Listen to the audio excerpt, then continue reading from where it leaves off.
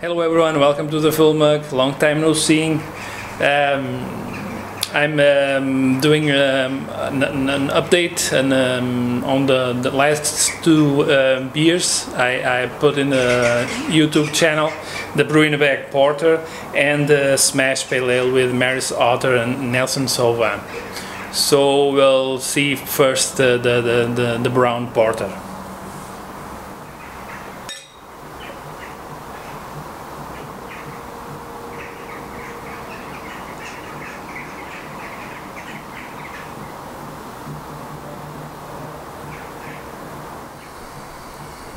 This is deep dark brown with a reddish hue. It's pretty clear if you see it through the light. It has a nice creamy head, beige colored. It fermented out to 10-12, so it's around 5% ABV alcohol. The nose, you get a little bit of that Fuggles, you know, aroma, and lots of course, coffee, chocolatey. It's very chocolatey actually, and you get some of that spicy Munich malt notes. It has a lot of Munich in it, more than I used to put. Let's dive in. Cheers.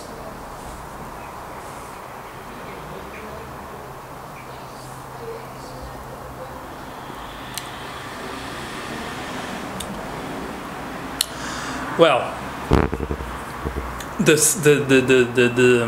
tastes very nice. You get some sweetness and it dries out. It's a medium body to thin. It's actually very dry finish. The caramel comes through. You get some of those fruity notes, maybe from the yeast, and you get some dark fruits in here, and like I wouldn't say berries, man. A little bit of coffee, less than coffee in the mouth than you get in the nose. It's very nice. What I think. Of course, this was a brew in a bag. It was intended to show easy way to brew beer with just very basic resources.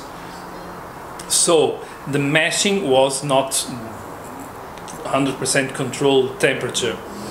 It came out a little bit too dry for what I want, what I like in a porter. I like a little bit of more, you know, sweetness, residual sweetness, but it's a very nice, very easy to drink porter. You get more caramel and chocolate and some fruity notes. It dries out, it's bitter but not too much. It's around 35 IBUs, but it's a very well balanced recipe. What I want for my next porter, I won't change a lot. I will just maybe mash it 67, 68, single infusion, slightly less Munich, but just a little bit less Munich and more Maris Otter or Golden Promise or something like that. But it's a pretty nice one, very nice beer. I'm pleased with it, well, half of it is already gone.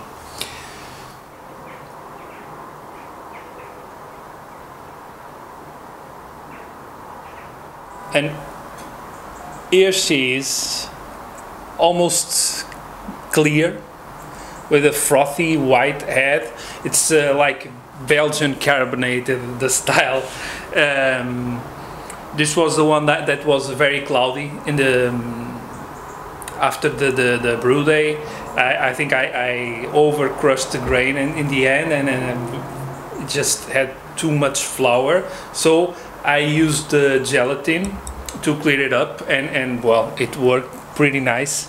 2 months in the bottle. It's really clear golden. It's 100% Maris Otter with a frothy big head, Belgian carbonated. Well, the nose is very. You get the hops. It's not a very hoppy beer. I put lots of hops in it. You can see the recipe in the blog. But it's like a pale ale. It has no dry hopping, but you get lots of lemony notes. Well, white wine. I wouldn't call it white wine. It's very citric, very citrusy. Let's see what should we get here. Eh? So I have here Nelson Sauvin hop profile. So in the nose, well, I get almost fruity, a little bit of pineapple. That, yeah, I get pineapple, I get lemon, especially that. Maybe some of that resiny mango, green mangoes. So it has a strong fruity flavor aroma, described as resembling white wine. Yeah, okay, some kind of really fresh crushed grapes. Grapefruit, tangerine, that I get here. I get that citrusy notes. And passion fruit, tropical. I think more pineapple in the nose than passion fruit. But it's not a very hoppy. Well, I put lots of hops in it, but not that much. It has no dry hopping, nothing. So time to dive in. Cheers.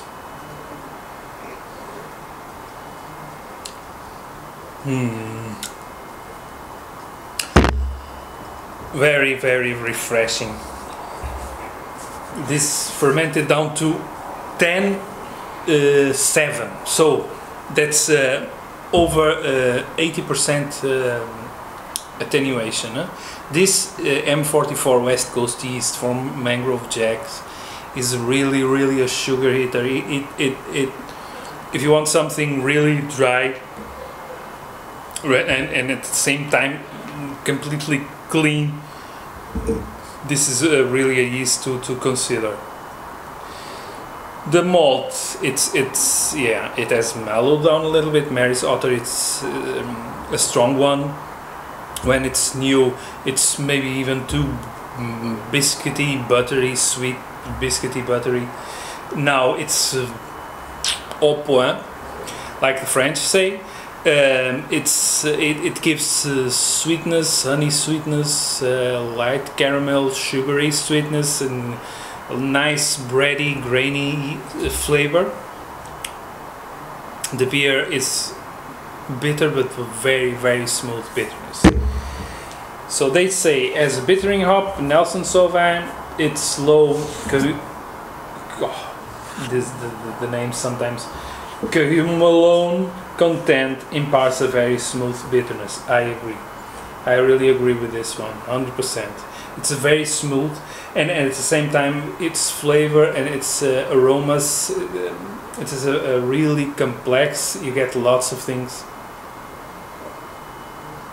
In the mouth, you get that white wine character, and also tangerine, some sweet, some tropical, more like mango, grapefruit in the mouth, more than you get in the nose.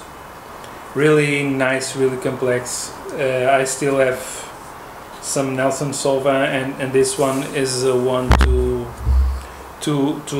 use in future brews. I'm really enjoying this beer. It's very refreshing. It's dry, a little bit bitter, but not too much. It has lots of sweetness. Even I think you get some sweet impression from the hops, but of course from this malt. Okay, and this was it. This is how they came out. Well, I hope you enjoyed it. See you next time. Cheers.